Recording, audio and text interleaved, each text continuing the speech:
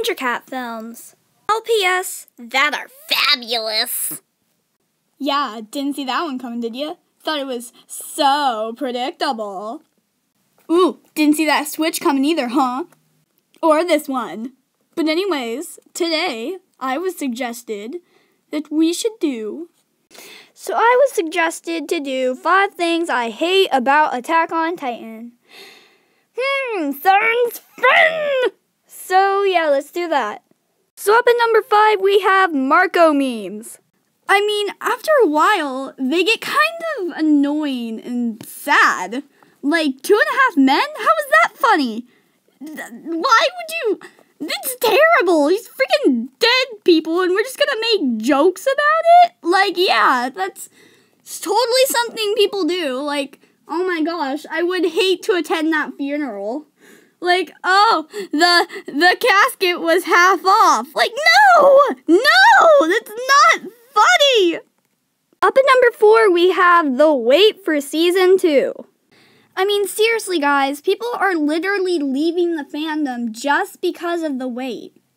I mean, some people don't read the manga, and some people like me generally just watch the anime. So, I mean, we don't like waiting like this. And a lot of us are just leaving the fandom straight up. Don't die on us. Come on, hurry up.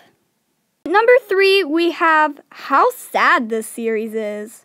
I mean, for real, guys, of course I would expect to have some sad moments. But this is a little insane. I mean, this series has made me cry, and I don't usually cry. I mean, this is a pretty sad series, guys. Reeling in at number 2, it makes you need 3DM gear. This doesn't just go for the 3D maneuver gear, this goes for other props as well. It just makes you feel the need to cosplay or to be like them. And it just gets so infuriating how much you want a scout uniform. Like, it just gets so infuriating because, you know, of course you could buy the cosplay outfit, but that's freaking so much money that I don't have. And, you know, oh god, I'm just, please!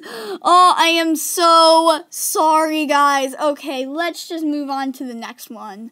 I think you get the gist here. You just want to be a cosplayer so bad, and, like, you know you can't, so it's, like, infuriating. I think I'm not the only one who thinks this. I think we all, if we think about it, get a little mad about that. Just in our hearts, in our minds, we just know we absolutely need it, and we can't have it. And at number 1, losing my little cinnamon roll. Yeah, I should have said spoiler alert, for those of you who don't know, but Armin is freaking dead. I'm not happy. I'm very, very, very angry. I feel very betrayed. He was my favorite character, the one character that I totally loved. My little, cute, little cinnamon roll got freaking smashed and blend and sacrificed, and then he's all dead! Ah!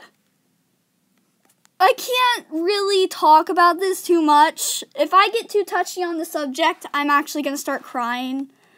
Like, that's seriously how upsetting it is to me. It plays with my emotions a lot.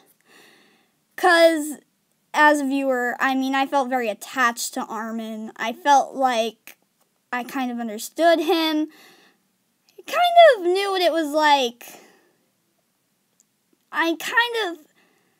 Part of me just sort of understood him, in a way. I can't really explain, but it's a very touchy subject, and I don't want to talk about it. But what do you want to see next on 5 Things? Tell me in the comments. Love you all, and goodbye.